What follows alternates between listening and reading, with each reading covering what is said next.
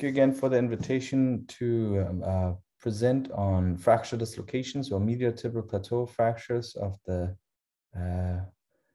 knee. My name is Arvind von Keudell. I'm an assistant professor of orthopedic surgery, and I'm subspecialized in orthopedic trauma.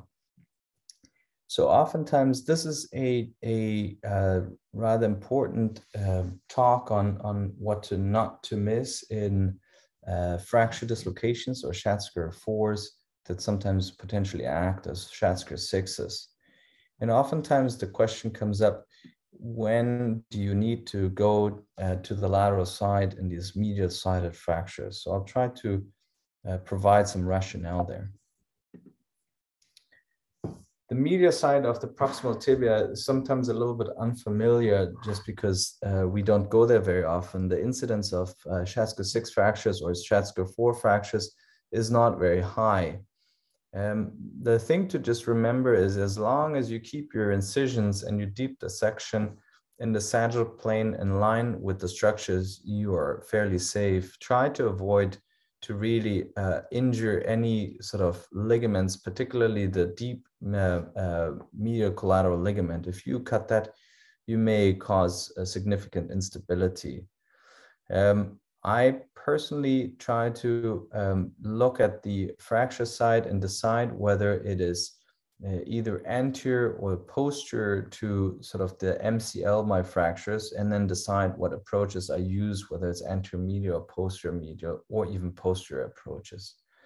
Remember that the pes with the gracilis semitendinosus and the sartorius attached there, you could release them, tag them, and suture them at the end of the case if you need to release them in the first place. So clearly you have multiple options for addressing proximal tibial fractures, particularly on the medial side. You can do direct anterior, which has fallen out of favor a little bit, straight medial and posterior medial approaches. And then you can do the same posterior medial approach in a prone position or just a extensor posterior approach, which I'll discuss in a little bit. It is important to remember that you provide stability not with a very flexible device on the medial side, such as the 1/3 tubular plate.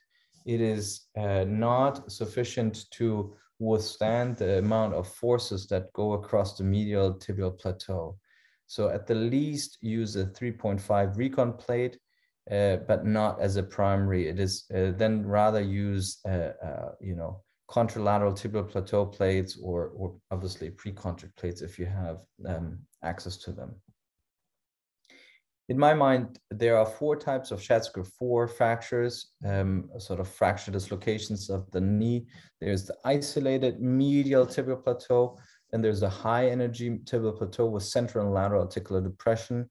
And then there's a part of this Schatzker 6 fractures. They may have a medial sided component, sometimes even with a coronal split, or just as the isolated posterior medial shear. And that really depends on how the force imparts through the knee to cause certain fracture patterns. This is the high energy medial tibial plateau fracture, where you have a dislocation of the entire knee, where you have the femur go with a fractured portion on the medial side. So you can see that the lateral proximal tibia does not line up with the lateral distal femur clearly. You oftentimes, as the lateral femoral condyle impacts onto the tibial plateau, you either have lateral or central depression.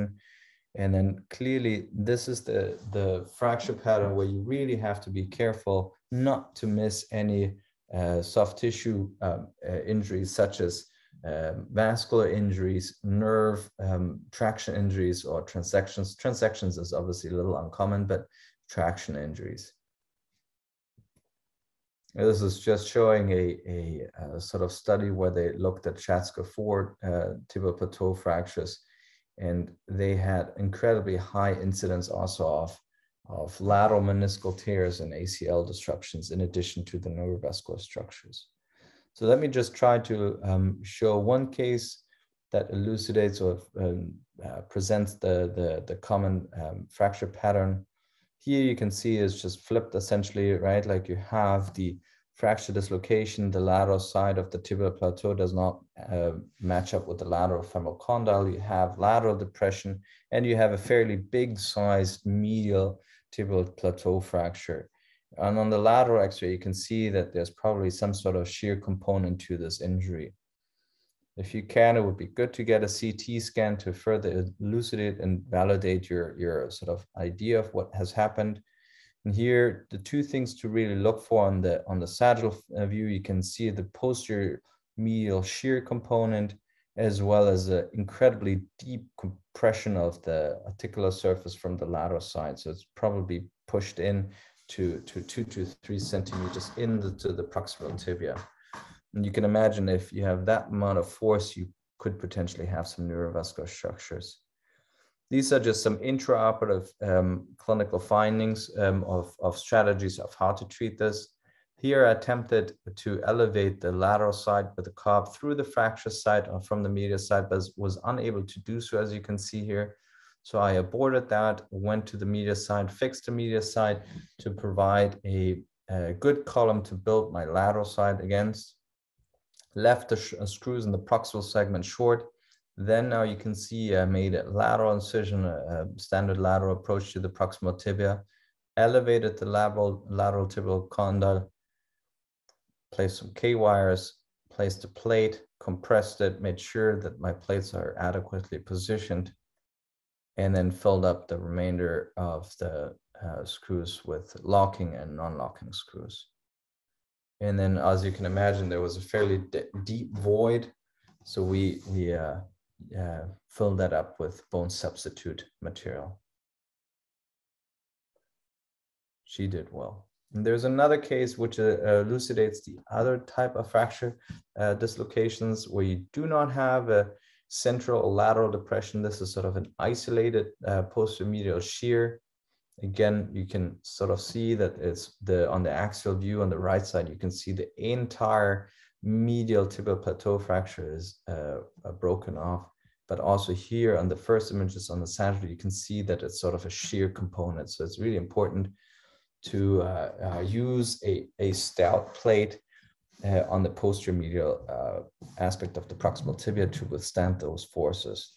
A nice way to reduce the dislocation is using a periarticular clamp, which you can see here, where it's basically on the lateral side of the proximal tibia and on the medial side of the distal femur to push over the tibial plateau underneath the femur. And that really allows you to fine-tune your medial-sided fracture and then place a plate. So then the idea is what's your strategy, how to address those? So clearly, if it's a medial-sided only fracture, you can decide depending on where the split comes out, whether it's anterior or posterior to the MCL, you can decide whether you're going to go posterior medial or anterior medial. The time when I go medial and lateral is if there's lateral joint impaction or central joint impaction, which obviously is not as important, but if it's big enough that you feel that you need to tamp it up and you cannot get it from the medial side, you can easily get it from the lateral side. Occasionally, if the lateral side is intact, you may have to actually do an osteotomy of the lateral tibial plateau to access it. As I mentioned also, there's a fairly high incidence of meniscal injuries, particularly lateral-sided, as it disrupts or as you have a dislocation, it sort of pulls the lateral meniscus potentially into the knee joint and can be actually a source of inability to reduce the fracture, particularly the lateral depression. So when to go posterior, I'll go a little bit more into detail in another talk, but essentially the most important thing is, especially when you have an isolated hyperextension injury to the knee, and it's really a posterior shear with posterior medial and posterior lateral involvement, it is just easier to do this in a prone position. This is just a summary. There's 4 subtypes of Schatzker-4s: the isolated medial, the high energy type 4 with lateral impaction, posterior shear, and medial side as part of a bicondylar fracture. There is just another nice little case of a young guy skiing accident. The x-rays do not look particularly concerning, except for the one on the very right and the lateral. But then when you actually look at the CT scan, you can really see that there's a fairly big sized posterior medial shear component with a little bit of lateral impaction of the tibial plateau. So what we did here, because the injury was not as severe, we accessed everything through a small little burr hole from the medial side and tamped up the lateral tibial plateau, and then placed a single screw as a rafter.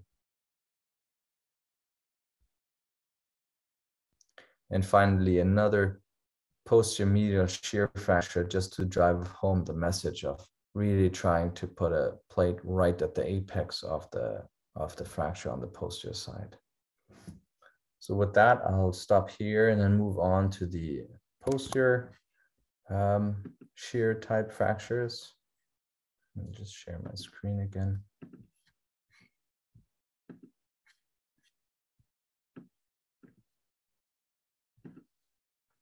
So then the question really is, at one point, do you pull the trigger and actually go to a posterior approach to the proximal tibia? Which of the ones really require a straight posterior approach?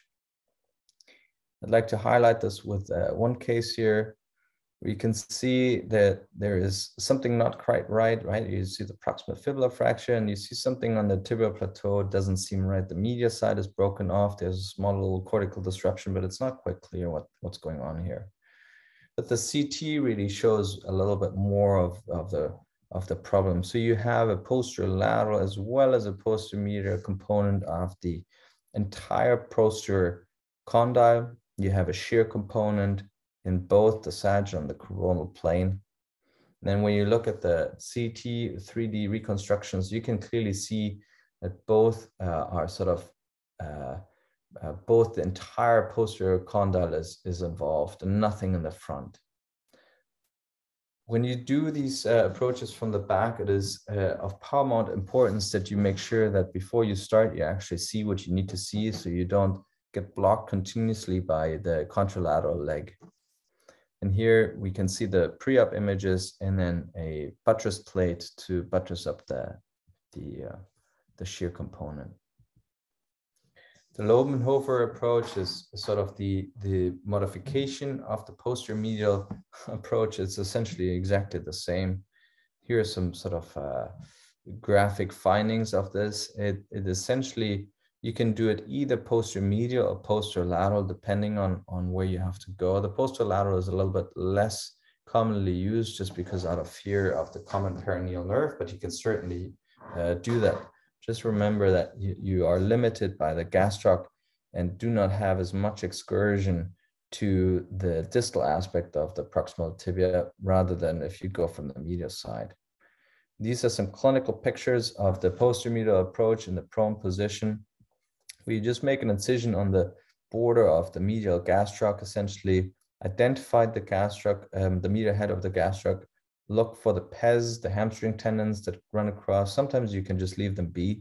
You do not have to release them. And then you carefully dissect under the muscle belly with the cob and place a blunt homen over on the other side of the tibia while making sure that you don't, you're careful not to get the arterial blood supply to the distal limb.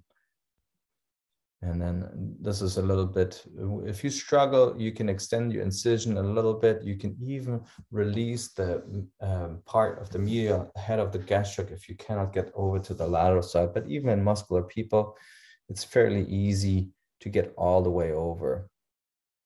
It sometimes helps to not use a tourniquet, as well as asking the anesthesiologist to provide full muscle relaxation. And you can easily see the entire posterior portion of the proximal tibia. And this is him. You can see he's a fairly sizable guy, and that was his leg.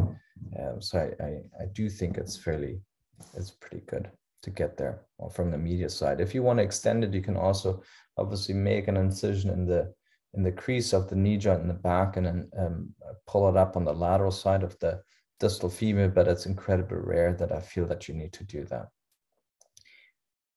So this is sort of the highlight slide. I think this one will tell you a little bit more in detail when you should really consider going posterior. So if it's an isolated posterior column, then I think you just make it easier for yourself if you just lie the patient prone and go from a posterior approach, especially when you have a posterior medial and posterior lateral involvement. In general, if you fix posterior tibial plateau fractures adequately, they have a fairly good clinical outcome, but occasionally they lack a little bit of extension because you cause some scarring in the back of the knee. So be mindful, potentially sometimes keep them in extension for a little bit after the operation. It's usually easier for them to regain flexion, but not the extension. And this is just out of MGH, where we looked at our clinical results. Here you can see an intraoperative photograph where you essentially go from the medial side all the way up to the lateral side. And here you can see the medial head of the gastric is divided and retracted. When you do that, really make sure that identifying the neurovascular structures first before you do that. With that, thank you so much. And feel free to reach out with any questions by email.